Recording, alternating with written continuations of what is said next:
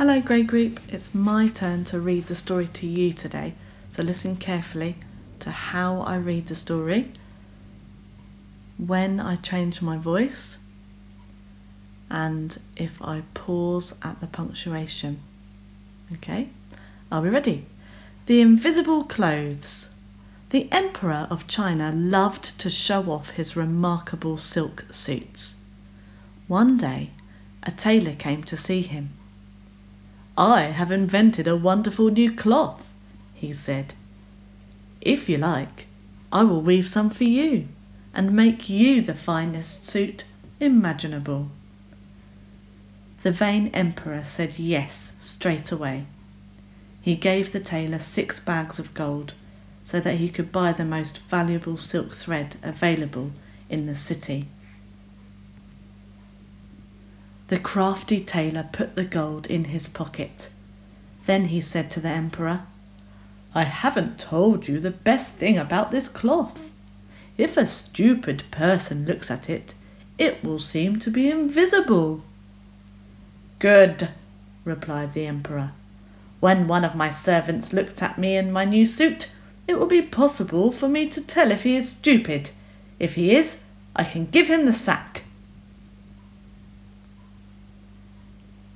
The next day, the emperor went to see how the tailor was getting on. Of course, he hadn't really bought any silk thread, and the gold was still in his pocket. "Let me show you the cloth I have already made," said the tailor, pretending to spread a length of cloth over a chair. "Isn't it incredible?" The emperor, of course, could see nothing, because there was nothing to see. He had a horrible thought. I can't see the cloth," he said to himself miserably. "That must mean that I am stupid. I'd better pretend I can see it." "It's unbelievable," he said to the tailor. The next day, the emperor went to see the tailor again. "I'm starting to make the suit now," said the tailor, pretending to measure the cloth. "Just look at those colours.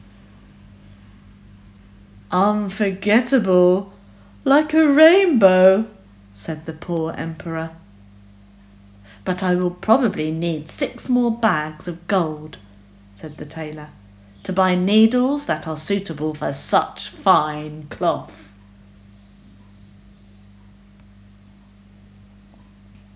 The next day, the tailor announced that the suit was ready and took it to the emperor's bedroom. He pretended to hold out the jacket and the trousers, and the emperor pretended to put them on. "Very comfortable," he said. "I will march through the city in my new suit." So there was a grand procession. Everyone admired the emperor's new clothes.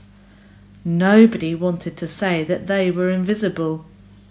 Then a small boy whispered to his father, "But the emperor isn't wearing any clothes."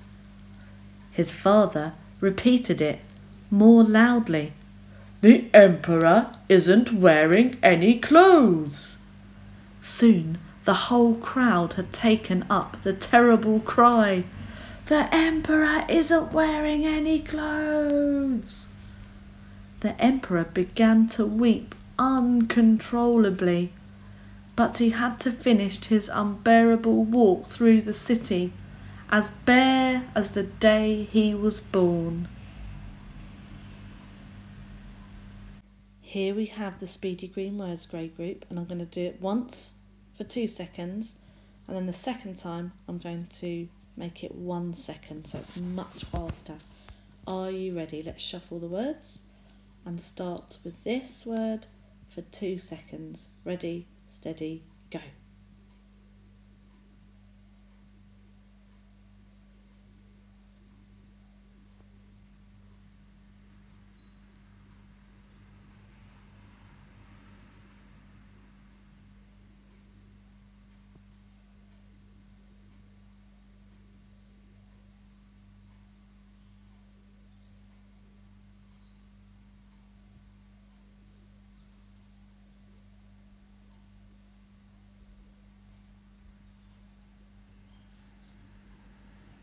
Right, let's do that one more time, but this time we're going to do it for 1 second. Okay, if 1 second's too fast, just go back and do the 2-second one again. Okay, ready, shuffle, 1 second, ready, go.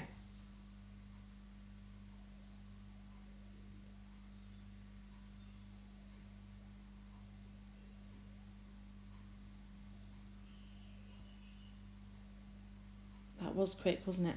Let's do a 2-second one again. Ready, go.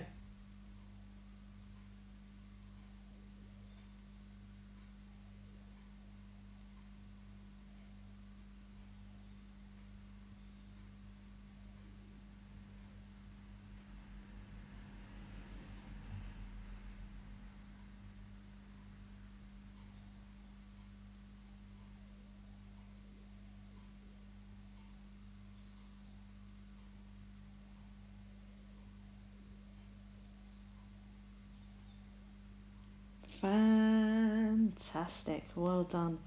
Now I love these speedy green words because it's a bit like a warm-up for your reading, a reading warm-up. I'd like you to do your second read now. Now you know the story very well, you should become more fluent. That doesn't mean reading too fast. You've heard me read the story. I hope that you noticed that I paused just for a tiny second at commas and I paused at full stops to take my breath for the new sentence. I also changed my voice when the characters spoke. See if you can do that. If you want to, record yourself reading and send it to us on Tapestry or Google Classroom. Good luck, enjoy your second read.